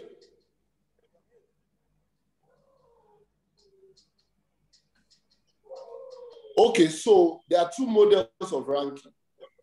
One is the Fortune 500 model, which is a ranking of businesses across the world by revenue. The other model for ranking is by market valuation, what your company is worth on the stock market. Because rank judged mostly by revenue, because if you talk about revenue, you talk about profitability. It's a no-brainer to be a work that makes the revenue in excess of Nigeria's valuation, for an example. Walmart makes over $500 billion, for an example, annually. But the profit is next to nothing. My point. So we deliberately did not focus on ranking based on revenue. That's the profitability of those companies. So the reason why we focused on their market capitalization and their market. Thank you. Someone is asking, how can someone access your magazine or any product? Or any product. Okay, I make money from two means. So one is magazine. And that magazine, people like me will tell me that I'm a Shylock. We don't sell our magazine. We send it to people that we think are deserving of. You've not sent my copy. You've not sent my copies. I thought I was a shareholder. I will, sir. I will, sir. So gladly I can share with everybody on this platform a soft copy. Maybe physical copy may be a problem because I'm based in Abuja, but I can share soft copies and then you can see the report I made mention of. So the magazine model is simply because we want the audience for the magazine to be business people, strictly business people, not aspirational, not people looking to. The idea is to use the magazine to feature. We want like minds to read each other. There are too many stories to read in Nigeria, so we don't want to compete in that space. So the other thing I do is consulting, which is exactly what makes the biggest money for me. About 3 or 4 months ago, the Nigerian Stock Exchange, which is now the Nigerian Exchange Group, appointed my firm as one of the key strategic partners to lead companies on the exchange. So right now, in crafting visions for companies, in doing advisory for companies, I look at companies properly structured. And if you're not properly structured, you can set up a system that includes some corporate governance processes in place and also get them, such that when you want to access loan or when you need some capital raising or some capital funding for some serious business, you are not just talking to banks. Most of the billionaires you know in Nigeria today, when they need to raise certain amount of money, they are the 100% attention is not on bank loans, which is the problem a lot of us have. A lot of go to the capital market to raise money, which is what you can as well. You need to be sure that you are going to manage it properly. You know, they just need to be sure that you don't move money in your company with phone calls. You know, so a few things just need to be done so you have access to the same money. At another time, revenue is not loan. That loan is not revenue. A lot of people misunderstood the idea that, like you said, in South Africa, telling you to qualify for XYZ. I knew a few of my friends, that if only they could give them one year.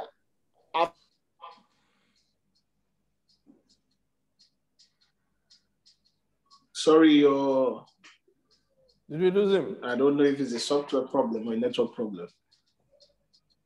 It should be a network problem. Okay. I think maybe he needs to go off and come in again. But this is quite an interesting class, and he's striking very serious chords. Yeah, I think while we're waiting for him to get back, we should just let everybody know that this happens every Saturday, 7 p.m. every Saturday.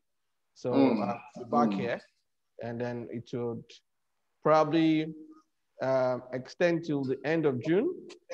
So July may be a different thing based on what I'm thinking about now, but we'll let you know. But this is going to happen till June, till the end of June. That's 26th of June. So Saturday, 7 p.m. And also for those of us who are on Instagram, we also have Instagram Live every Thursday.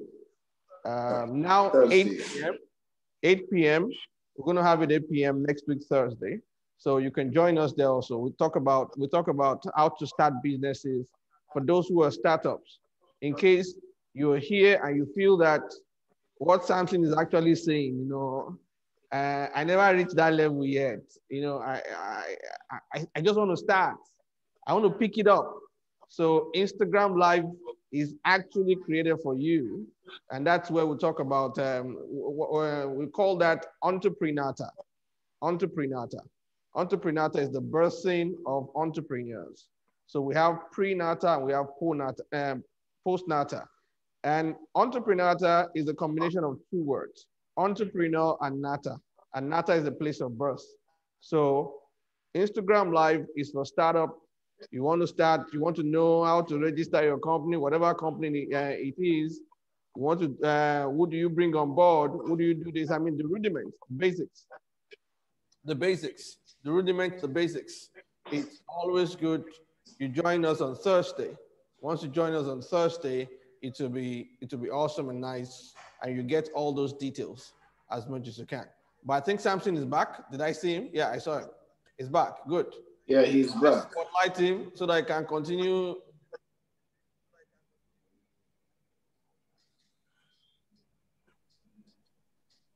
Yeah.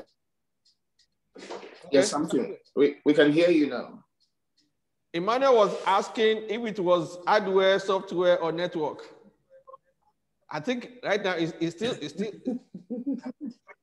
I think right now it's still hardware now. I think it's hardware and software together.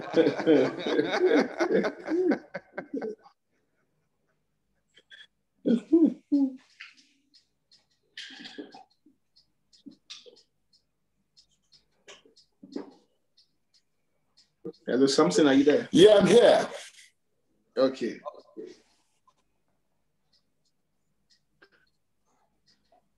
Yes.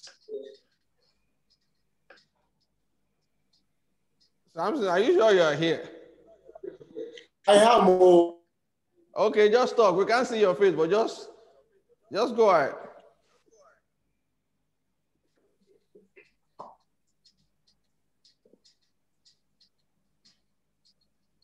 Network is frustrating. Can you hear me? Yes, Yeah, we can. Okay. So can I go on? Yes, please.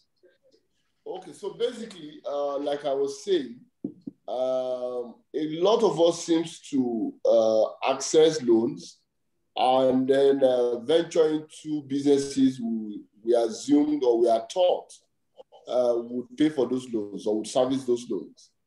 And that's the mistake most times that most companies eventually venture into. Venturing into some kind of expansion that they had assumed would actually generate revenue. Of course, there are financial projections that support and suggest that the company would make money. But there are a couple of issues that cropped up along the line, that may lead to a situation where, as expected, did not happen. So maybe at another time, we can extract all of that to actually look into how do you expand? How do you double down? And then what are the kind of businesses you have ventured into that you might actually need to exit completely? And in exiting, what exiting would you recommend?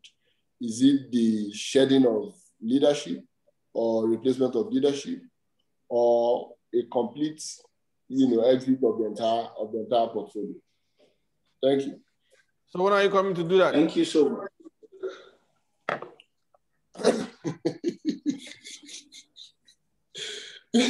You know how to do the dish now. Okay, we'll work on that. I think Shegun Awolowo's hand is up. Just unmute Shegun right now, spotlight him so that he can switch on his video. Once his video is done, then we'll take Shegun Awolowo. And before Shegun speaks, let me just say this. You guys need to know this, that this guy called Shegun Awolowo is a destiny helper. He's a God sent. So if you're praying for me, also pray for him. He's a terrific helper. Is he the publisher? Oh, no, it's not the publisher. But it's just more than publishing. In my life, he has published my life several times. Don't worry. Just when you're praying for me, just make sure you pray for him too. So shall I go over to you? Yes, sir. Well, thank you for the opportunity to, for me, this is like attending LBS. More like online LBS for me. Thank you, Pastor Nee. Thank you, something. I want to ask,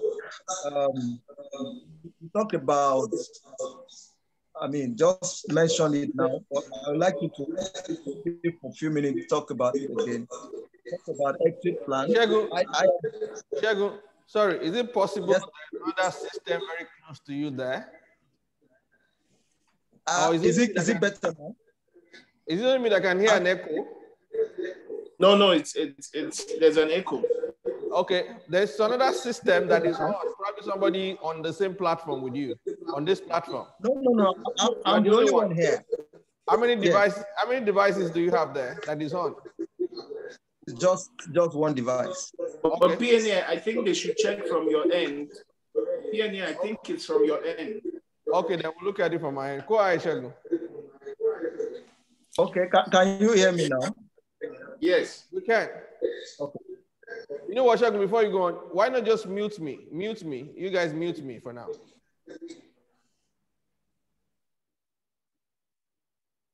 Okay. Is it okay now? Yeah, I can hear you. Go ahead. Okay, fine. Okay, so my question is about the exit plan you talked about. I know in this environment, a lot of people believe that I must reach a certain age, I mean, to drop the business I started myself. And I must have made a lot of money before I even think about leaving it at all. Now, my question is, at what point do you think is ideal for one to leave, either to start something new or to completely abandon or sell the business? Is it when the business is not doing well enough? Or is it when you think like the business is at its peak and it's looking like, okay, I'm achieving the best I can now. I think it's the right time for me to leave. Or I think I am getting old, I should abandon it and hand over to somebody. So I want you to help us look at this, and then what do you think is the best time I want to think of when to exit and think of something else to do? Thank you.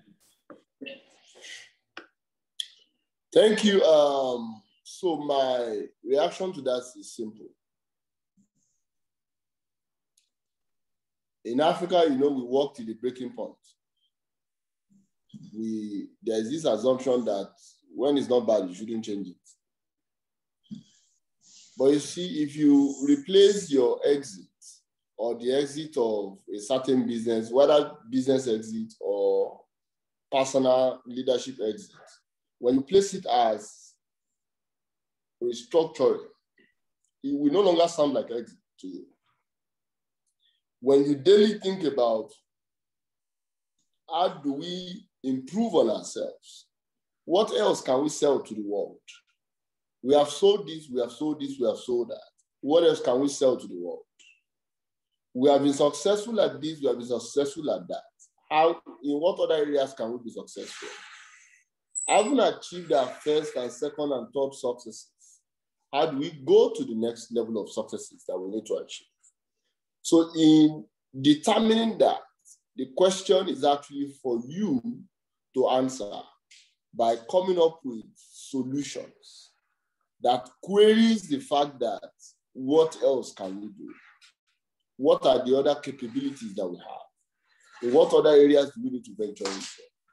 Possibly there are low-hanging fruit that you need to develop.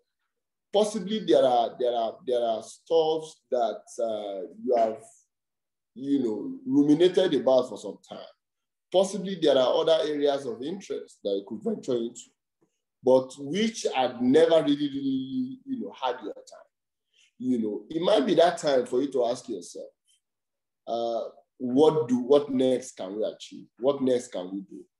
How can we go from where we are to where we should be? What else can this company do? I can tell you how Jeff Bezos has moved from one business to almost 100 businesses. And he keeps exiting this to go for another one. Even the Google boys that left Google to go and start Alphabet, when they left Google, the idea was not to start Alphabet immediately. The idea was just to create something new. And that was when the YouTube came in, and that was when the Gmail came in, that was when Android came in, and a couple of other things. Those boys right now have left the Alphabet, appointed the former CEO of Google to now lead the entire Alphabet. They are asking themselves on a daily basis, what's next for us? What's next for us to do? Now, right now, they are not looking at autonomous vehicles. They are looking at going head on with companies like Tesla and NIO in China, and asking themselves that the world of AI, artificial intelligence, and the world of autonomous is actually growing. How else can we play? So you might not be retiring, so to speak.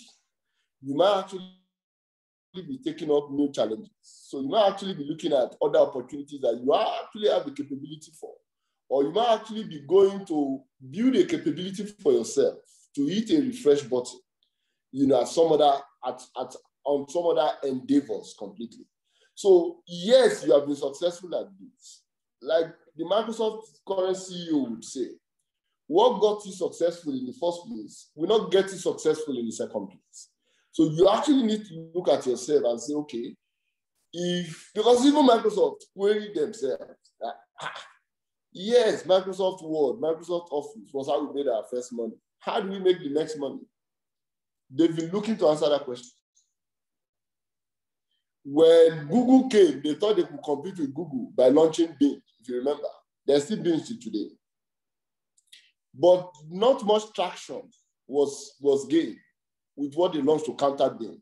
Because the moment you as a CEO go on the defensive with your competitor, or you go on the area of responsive, reactionary process, and it's not like you sat down to say to yourself that this way we are making money, is it sustainable? When people talk about sustainability of business, which is a complete thing I want us to examine in our next meeting, sustainability of business can we continue to make the kind of money we are making? Will people continue to pay us what they are paying us? Is it guaranteed that in the next 5-10 years? Yes, people forecast. Financial projections are always looking like we'll grow. But you need to ask yourself, what if people get tired of what we are offering them? In the days of Alabuku, in the days of Bongo Tea, they never envisaged that there was going to be a Lipton. Nobody envisaged that there was going to be all kinds of green teas that are flooded in the Nigerian market today. Lipton and Bongo Tea back in the day were the big deal. For those that remember Bongo Tea. But who drinks Bongo today? I can't even remember. I've not even seen Bongo Tea. If you remember Bongo coffee, if Bongo ever knew that Nescafé was going to come with all these decaffeinated coffees and what have you, Bongo would have rethought their process. But nobody actually sat down to query why they are making money and why that money is sustainable. So there's that assumption that by the grace of God, we are very prayerful people, that by the grace of God, people will continue to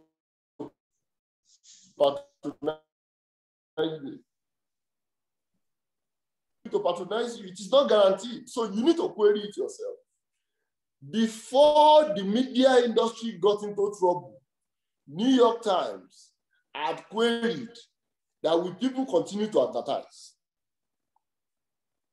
Will people continue to buy our hard copies? Yes, they have queried it. And then they decided to challenge themselves that this is not sustainable. So maybe when next we meet, we can look at business sustainability. When I am talking about sustainability, I'm talking about how do we build a business to last more than a decade? How do we build a business to go from whatever structure you have right now? I have a friend of mine.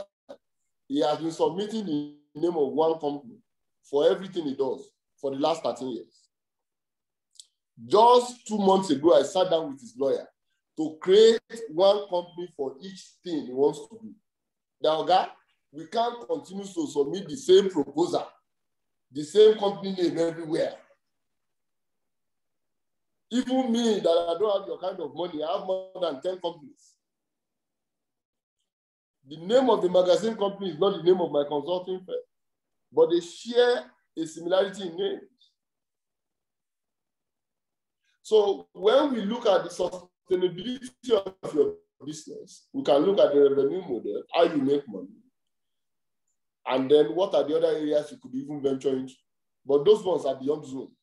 Yes, we can talk about 1 or 2 things on Zoom in terms of give an idea, but in implementation, it requires more than that. And one size does not fit all. It's specific to each business. Any other question? Thank you. Thank you.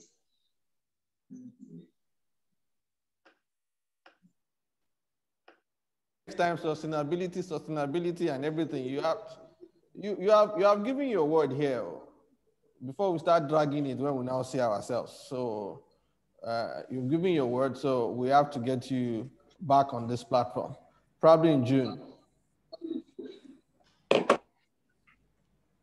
Samson. Yes, please. Hope you know my birthday is coming very soon. You have to be in Lagos. You know that. Oh, let's make it happen. What date is it again? You have to be in Lagos now. I'm celebrating my 50th.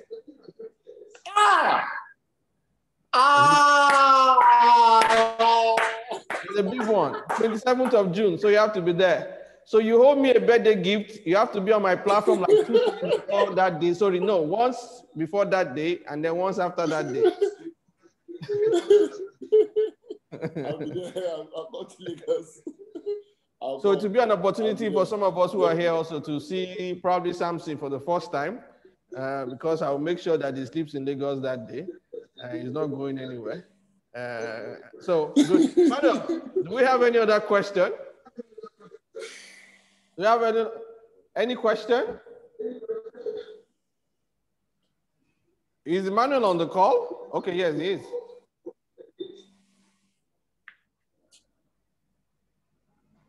I'm not sure we have any.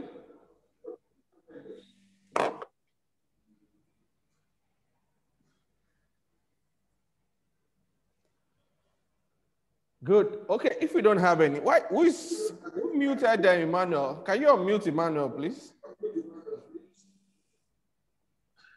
Yeah, thank you so much. I say your birthday gift is in kind, not in cash. No, if he gives me cash, I won't reject it. Samson, if you bring cash,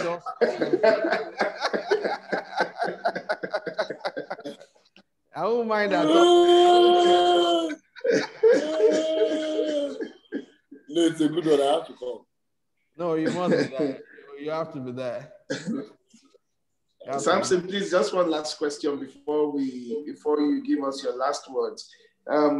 You talked about MTN Nigeria and MTN South Africa. Isn't it because Nigeria does not have a consumer protection system that works such that rates are charged higher than they are charged in South Africa? I think in South Africa, communication is cheaper than Nigeria, not data now, but cost of phone calls is cheaper in South Africa than in Nigeria. Isn't that why MTN Nigeria is making more profit? Okay, so let me quickly clear that. First, we have to be clear with ourselves about how MTN started and where they are right now.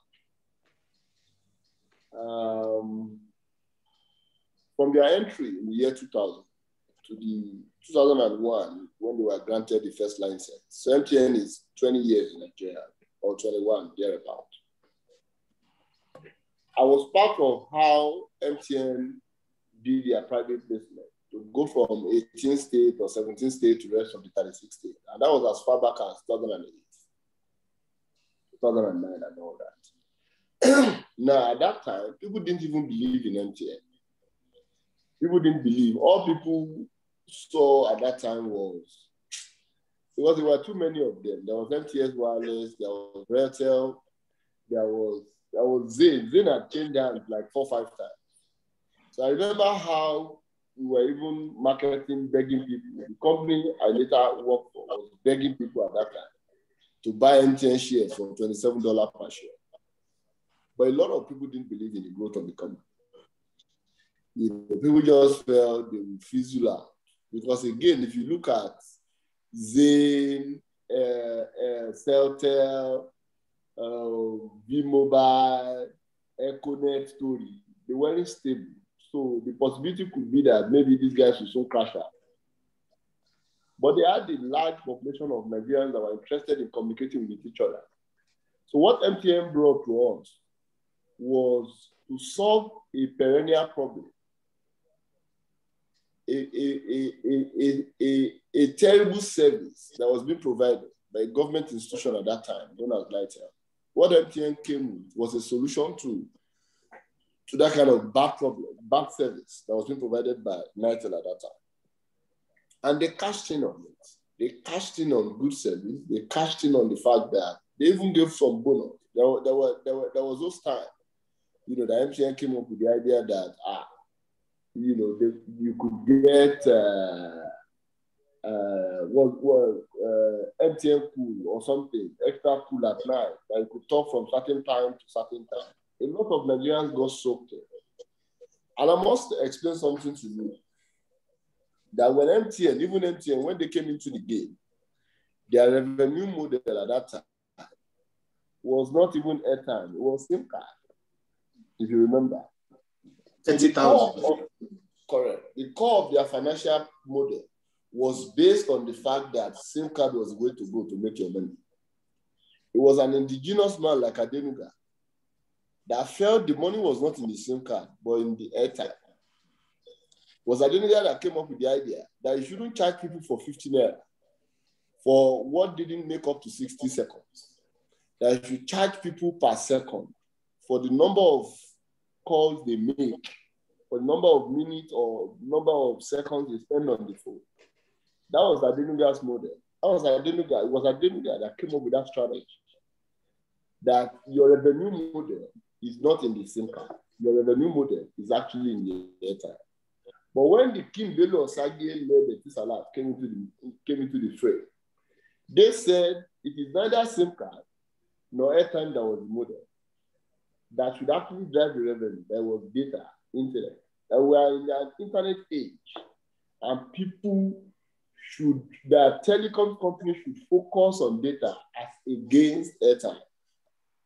And that was how the King Bello Osage led board, created a culture. They created a product that was millennial driven, backed by a lot of artists.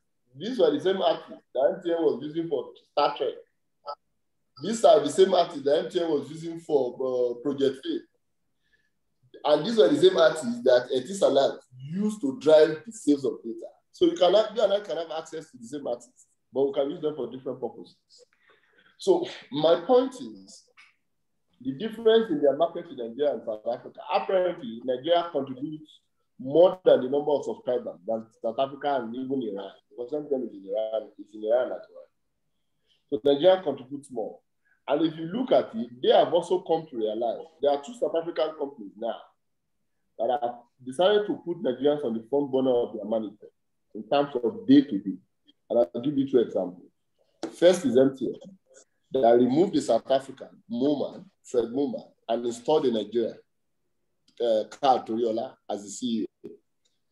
Next is Stanbic IBTC, that elevated the former CEO, Shola David Boa, to Africa region in South Africa, and then exited the South African guy that was leading. In short, Sonny, there was a guy called Inka Sonny, that was the former CEO of the West African region. He has now been elevated to head the entire Africa region and replaced him with another Nigeria, Demola Shogunle. So if you look at the strategy of South African companies, they have seen some of the best in us, some of the best Nigeria that they could put forward to run their business. And those guys know the numbers. They know where to play to. They know what to offer you and I. So we obviously contribute different markets, and then we obviously have different population. So the population of Nigeria may play more. In short, in Nigeria today, MTN Nigeria is the highest company when it comes to revenue. They make more money than Dangote Cement. Yes. So if you rank Nigerian companies by revenue, MTN Nigeria will come first before Dangote Cement. About 1.4 or 1.5 billion dollars, 1.4 or 1.5 trillion naira, sorry, every year. Yes, please. Any question?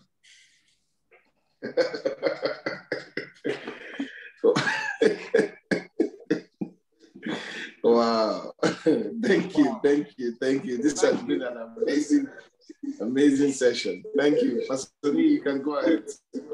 I think one thing coming back to Zoom, I've done for us is the fact that can you hear me? Yes, sir. Yes. One thing coming to Zoom has done for us is we'll be more practical, more pragmatic with all our sessions. And then it's more like strategy. It's more like thinking ahead. It's more like looking inwards and looking at, okay, what are the things that you need to put in place? What are the things that you need to turn around? What are the things that you need to tweak? And I tell you, Samson did not disappoint. He has never disappointed me, and he did not disappoint. And I'm sure he will never disappoint me.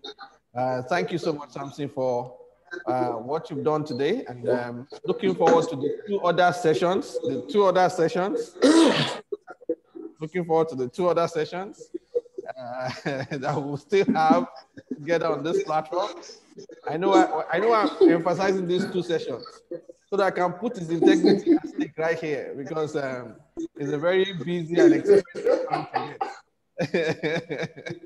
Very busy and expensive man to get. So two other sessions that we'll have with you, one before June 27th, and then the other one after June 27th.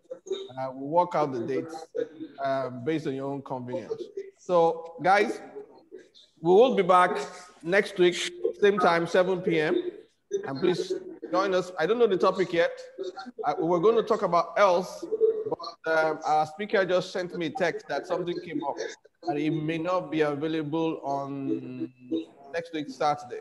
But we'll let you know how we'll go about it, who's going to come up on Saturday, so that we can know how to increase our knowledge when it comes to this.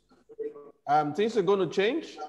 The countries are opening up already, and then we have to brace up and we have to be ready for it. We have to brace up and be ready for it. You're not ready when the whole country opens up. You're ready before they open up, so that you can know what you need to do and how you need to go about things to get things done. So everyone, thank you for joining us. Let me also say big thank you to first the crew behind my cameras here, Lani, Steven, and Steve, Kenny, Deji, Paul, and also my guys from Stretch Media who are here. Thank you so much for being there. Emmanuel, Ifeanyi, Onoha. So the point is that what can I do without you? I can't even remember. I can't even think about it. When it comes to this platform, you're probably the first person I always call. Where are you? Oh yeah, get on board. And then we've become a very good team right now. And, it's great. Thank you so much. The insight, the way you ask your question, people will know that you are a PhD. You know, it's glaring. It's so glaring. Thank you so much for joining. And also, I have a member of our think tank members here. I mean, that's our business think tank. They are here. Peter Okitola, Samson Odegbami. Yeah, they are here. And some of them, they go silent. They go ghost on me anyways. You don't see their name. But, and also, thank you for joining all of us. My regular people, the Tokotaya,